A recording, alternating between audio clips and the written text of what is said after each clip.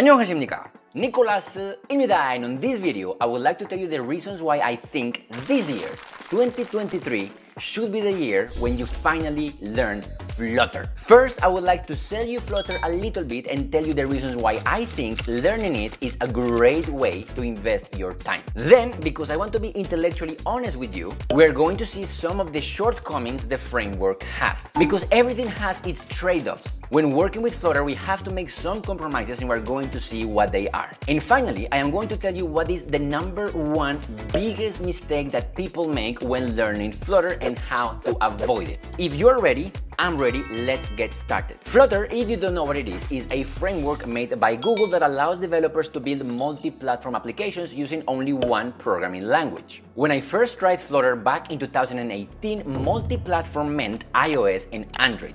But the Flutter team did not stop there. And now multi-platform means iOS, Android, macOS, Linux, Windows, web, and embedded devices.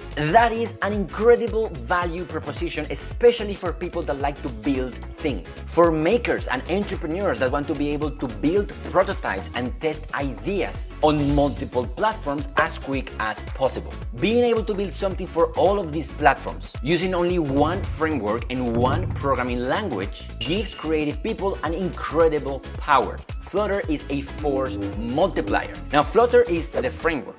Dart is the programming language. Dart has a great developer experience and is incredibly easy to learn if you already know JavaScript, Java, Kotlin, and even C#. The cool thing about Dart and Flutter is that because they're both Google products, their teams can work very close to each other. This is great because that means that when Flutter needs a feature and Dart doesn't have that feature, the Dart team can just build it for them. For example, initially Dart did not have ahead of time compilation, but now it does because Flutter needed it to produce faster apps. Other frameworks usually don't have this advantage. They don't have this level of influence over the language and the virtual machine they use, but Flutter does. The developer experience in Flutter is also something to highlight. Developer tools of the framework are almost at the same level with native development. On developer tools, Flutter blows React Native out of the water. On the commercial side, many big companies are betting heavily on Flutter. From BMW to ByteDance, Tencent, eBay, Nubank, Toyota, and even Google themselves. They literally rewrote the Google Pay app used by millions of users from scratch with Flutter. The new app has 35% less lines of code, down to 1.1 million from 1.7 million. And they estimate that they have saved between 60 and 70% of the engineers' time. This shows you the commitment and trust that Google has on the framework. And it eases the fears of lots of people, including me, that thought maybe Google was going to kill Flutter the way it kills many of its products. Because I know I make it sound like Flutter is the perfect framework, let's now talk about the issues it has. Because if something is too good to be true, it probably is. At the end of the day, Flutter is a cross-platform framework. And just like with the other cross-platform frameworks, you won't have the same level of control that you would have if you were building a native app. While building your app, you might find out that there are some things the framework doesn't officially support. But from experience, usually you will be able to find a community-made plugin that does what you need. This has always been the case for me when working with Flutter because of how big and active the community is. But nevertheless, nothing compares to being able to use the APIs that the phone has directly rather than trying to find community packages and hoping that they work and that they are up to date. The way Flutter works is by basically rendering a canvas on the screen of the user and painting the UI of the app using a custom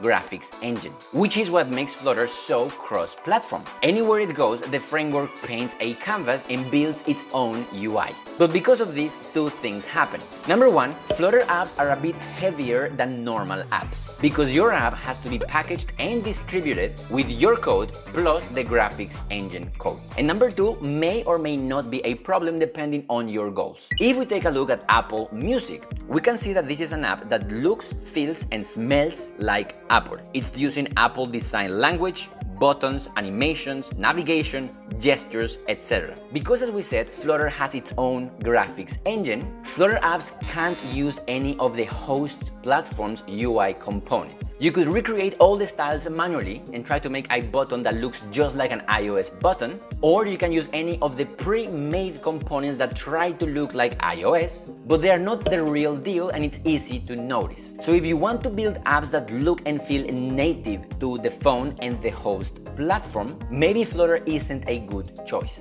But this isn't a problem, and it's actually good news when your app has a design language of its own. If we take a look at Duolingo, for example, or TikTok, or Grab, or Waking Up, we can see that these apps are apps that do not use the design language of the platform they are in. They have custom-made designs of their own. And on this, Flutter excels. With Flutter, you own every pixel of the screen. Because you are not bound to the constraints of the platform you are in, you can implement whatever crazy UI your designer made. Like what you are looking at right now.